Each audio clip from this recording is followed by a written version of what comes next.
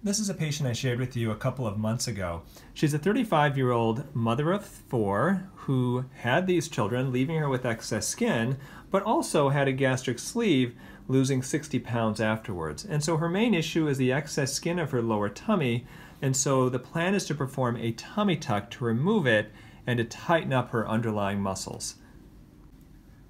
I'm sharing this video with you today because last time we saw her she was only 2 months out of surgery and still quite swollen. Now she is 4 months out of surgery and I'd like to show you how she looks. But let's start though by going to the beginning with her operation. Okay, here are markings for the operation. I'm going to make an incision that goes from hip to hip, and the goal is to remove all of this extra skin. That is a lot. It is going to leave her with a hip-to-hip scar and a little scar around the belly button, and I'll show you how she looks when we're all done. Okay, her surgery's over. Everything went great. We removed all that skin that I had marked from her. She does have a hip-to-hip scar. There's a little scar around the belly button. You can see just how flat she is. She has a little pain pump, and that's the little tube that you see here.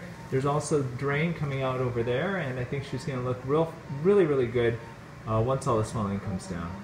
Here's all the skin that we took off of her. You can see it is a lot. We are now 2 months out of her surgery, and she is healing beautifully. She does have a scar. You can see it's actually hidden underneath her pants, so it's a hidden hip-to-hip scar, and there's a little scar around her belly button. We're starting to see some of her shape come through and her definition. So as time goes on, she's actually going to continue to flatten, and her shape is going to continue to improve. In a month, we're going to have her start doing some ab exercises, which will help with it as well. We're now 4 months after her surgery, and she is healing beautifully.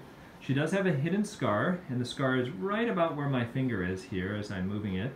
And you can see it's nice and hidden underneath her pants, and can be hidden underneath a bathing suit as well. And you can see the scar around her belly button.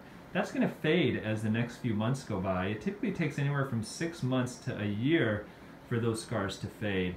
And we're going to have her start doing ab exercises now. She's already got some definition showing through here, which is really nice. And she still has a little bit of swelling, and that swelling is going to continue to improve here over the next few months.